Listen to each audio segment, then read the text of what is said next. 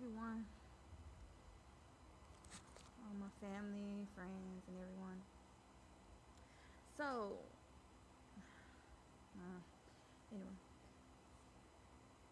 so I had a revelation today. I was a bit down and blue, just one of those days, I guess, and I get those days from time to time. And when I have those days from time to time, sometimes I don't know. Sometimes I want to talk, sometimes I don't want to talk. Sometimes I want to pray, sometimes I don't want to pray. Sometimes I'm just upset, angry, hurt, just thinking a lot of things and just trying to figure out some things and how to deal with some of the stuff that I'm dealing with. Hey, Toya. Um, but okay, so like I said, today was just one of those days. I was down, upset, had a good day, at work, but, still, had my own little personal things going on today that I've been thinking about and just really experiencing. And got home, and of course, when I'm going through when I experience what I'm experiencing, being at work is one thing, but when I'm on my way back home and the closer I get home, it seems to just get worse and worse. So I get home, and of course, I was feeling even more down and upset, just with some things that I got going on in my life. And this, I guess, sometimes, you know, um, it's best or it's good to shed tears.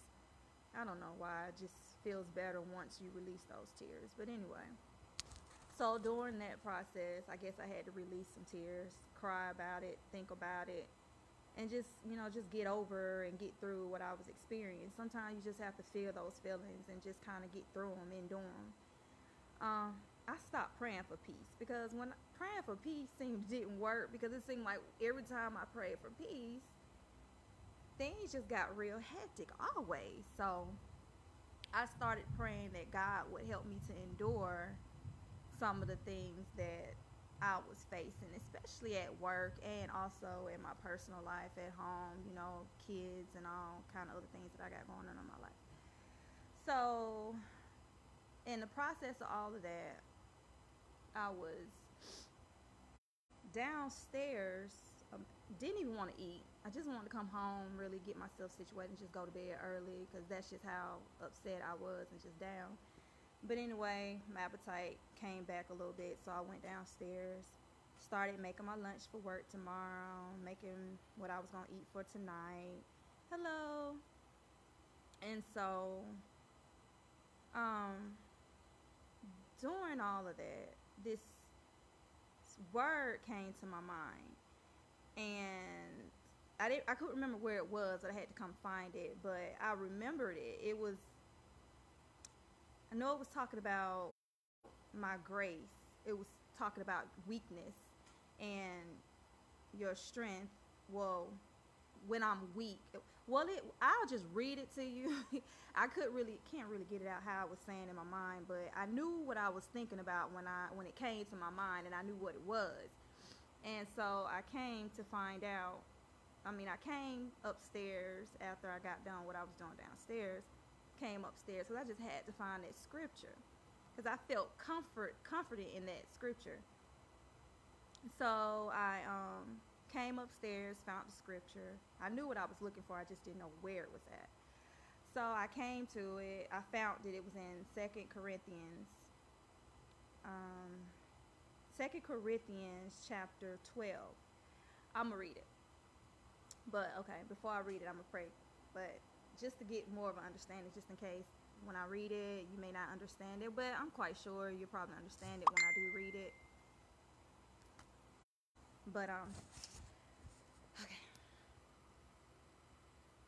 Dear God, for everyone that's listening, even to myself, Father, I just thank you for seeing us through this day.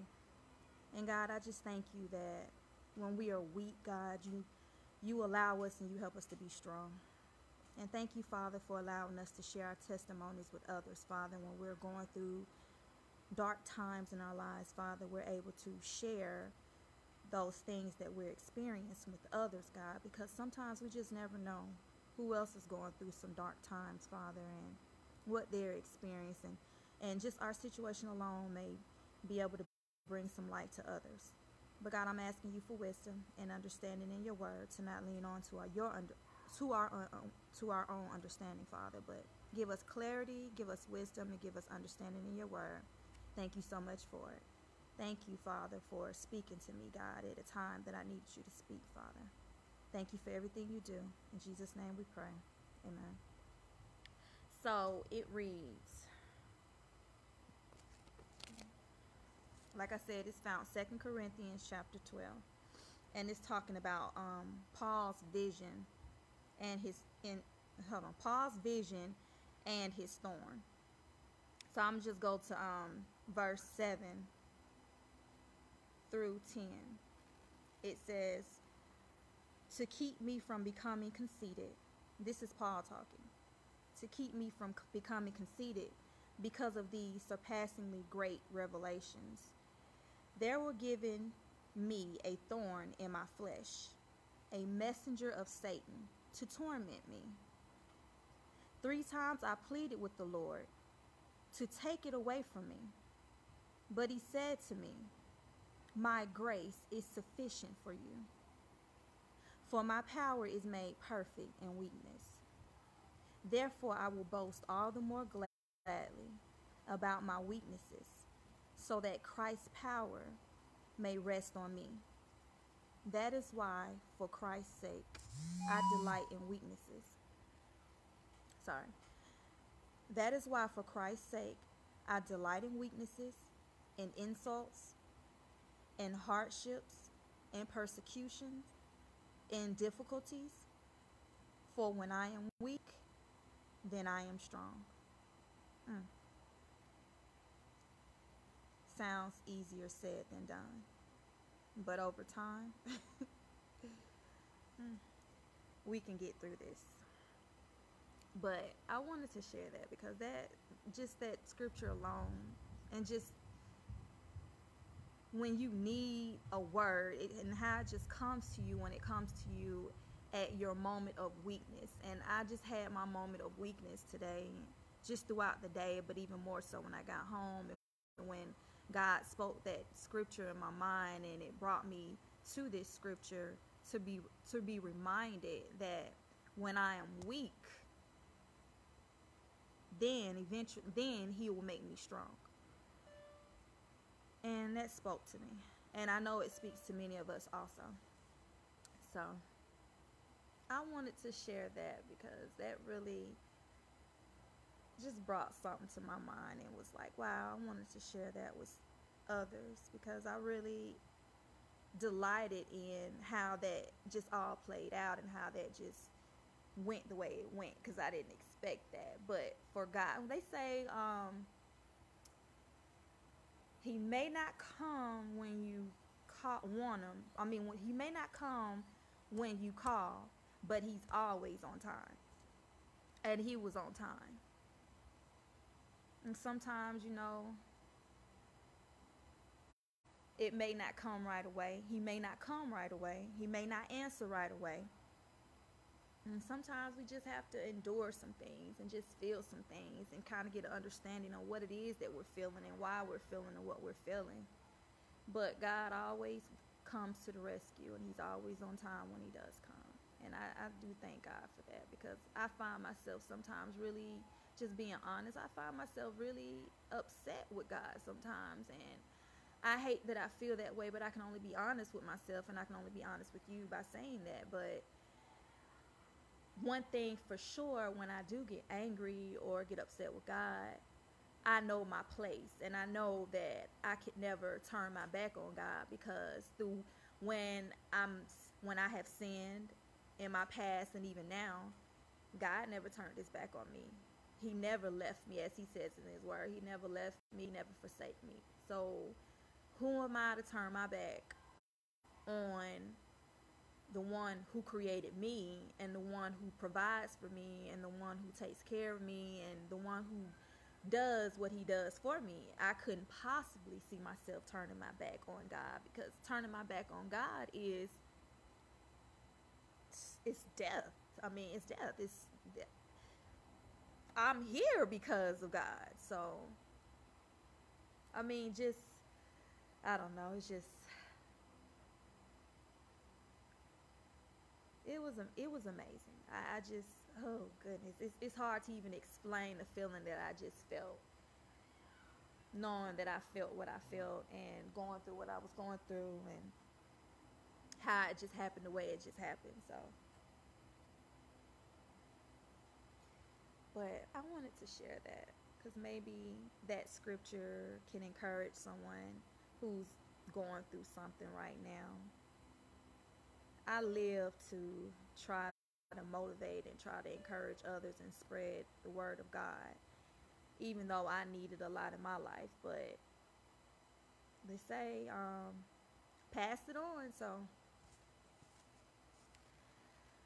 pass on what I learned, pass on what I've received, and I wanted to pass that on to someone else, because I know it wasn't just for me, it was for someone else as well.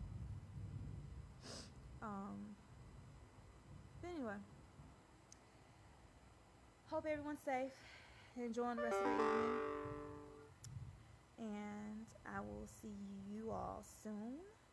Talk with you all soon. You'll see me, but I won't see you, but I will talk with you all soon. So you all stay prayed up, be blessed, take care. I love you, and I'll leave you with a word of prayer.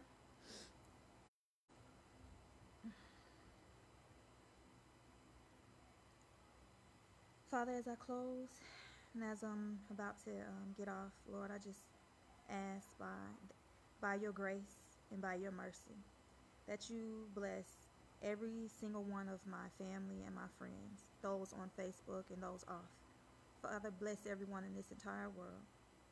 Father, just be with us and see us through the rest of this evening. Father, help us to use our time wisely, God, to read your word, to be positive with others and encourage others and love on others, Lord, and pray for others, Lord. Just help us to do the works that you have called us here to do. Father, help us to live in the purpose, God, that you have called us here to live. Continue to use us, Father, to do what's right and to bring light in this dark world, Father. Please forgive us of our sins and just direct our path, Father, and help us to stay close, Father.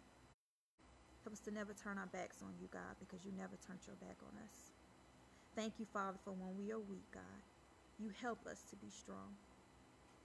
Thank you, Father, for strengthening us in those weak moments that we have. God, we know those weak moments, they come and they go, God, but when they come, Father, help us to remember who's our sustainer, who's our provider, who's our confidant, who's our everything, Lord. Help us to always remember that. Father, continue to be with us, Lord, and help us, God, in those areas where we struggle the most at. Let your light shine in our lives, Father. Help us to never forget who you are and who we are and who we belong to. Bless everyone out there, Lord. Keep everyone safe. We love you and we thank you. In Jesus' name we pray. Amen.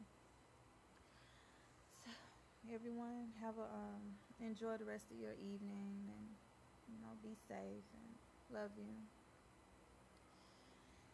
And we'll talk soon.